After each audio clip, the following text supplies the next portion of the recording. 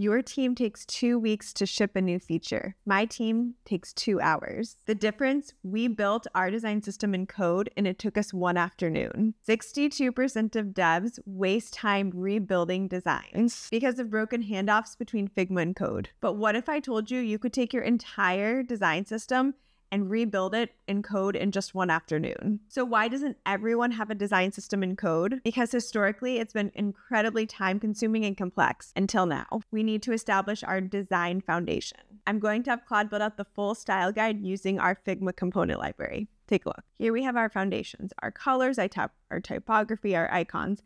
This is a very mini version that I'm showing. Of course, yours can be way more robust. So we're going to start a new Claude conversation. A key here is every time you start a new feature, a new part of a project, you should open a new Claude window to chat with. This means that whole context will be in this one chat. I'm also going to give you a tip on how to make sure you save all this at the end, so stick around. To create the style guide, we're going to prompt it. Create the style guide, call it style tokens.ts, all color variables, typography, spacing, borders, create a style guide page, and then extract those values from the MCP connection. So look, when it's done, we will have this. It is definitely a very entry point version, but you can see that everything is clearly defined here. We have the color palette, icons, some usage recommendations, common, all pulled and extracted from the Figma MCP.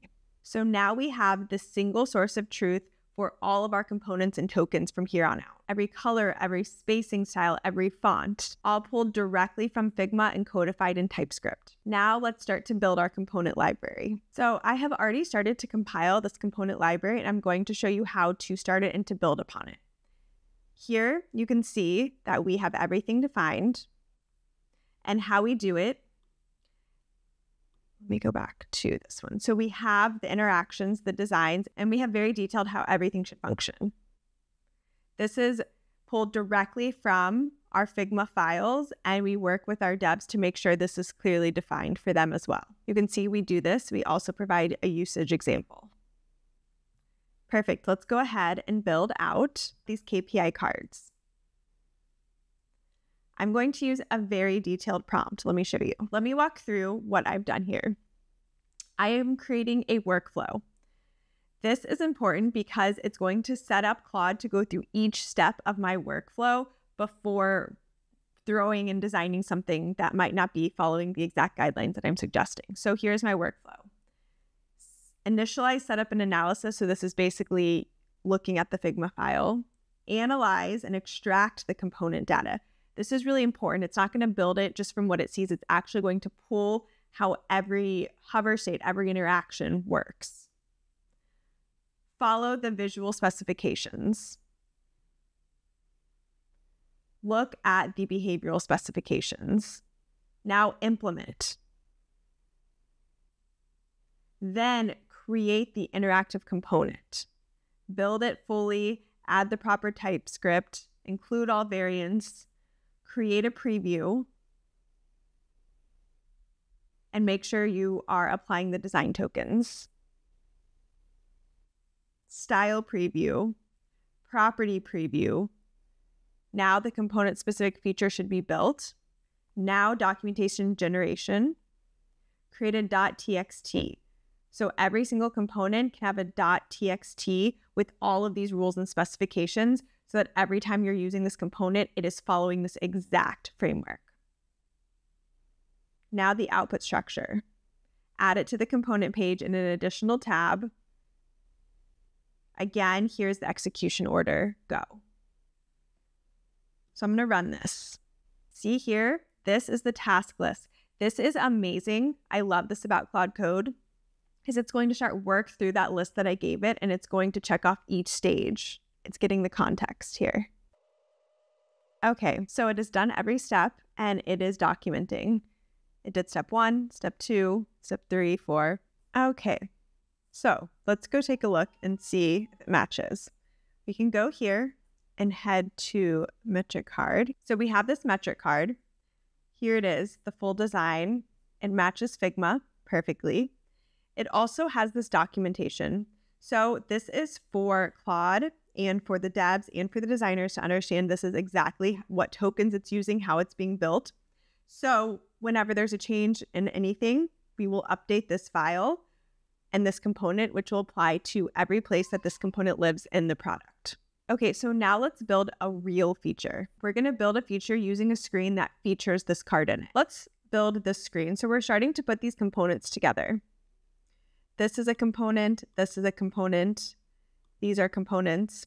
So I'm going to ask it to start to build the screen and adhere to the components in the platform.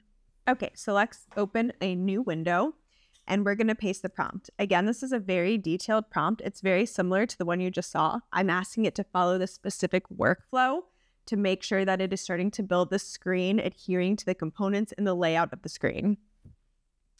Initiating, analyzing, generating the screen specifications, following the exact Figma. Implementation, create, preview, follow the design token. So this is really important, right? Follow the design tokens, style the preview, content preview. So it has to go through every single one of these items before it actually builds it. Let's see what happens. So again, it's coming up with this to-do list. It reviewed everything I said, the KPI card, everything. Let's see, look, it has completed every section, every task. Design field lead, let's go. File structure, this is great. Kept this updated, added new pages. Let's go test it out. Okay, so there's some spacing issues going on that we need to fix, which is fine. We'll get into that. But for a first draft, this being able to clearly define this information, this KPI component, overall good.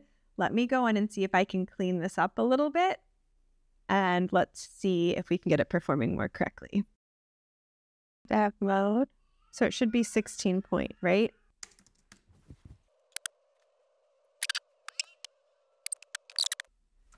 Okay, let's go see. There we go. Fixed. Beautiful. Follows the exact Figma design you see here. Now we can continue to add components. So you'll see some of these pages have these additional components, which we will build on. Now, last thing, remember I said a little tip about setting up all of your separate chats. I want to make sure that any content that I've done, it's saved. So I want to say save this chat record to project context.md.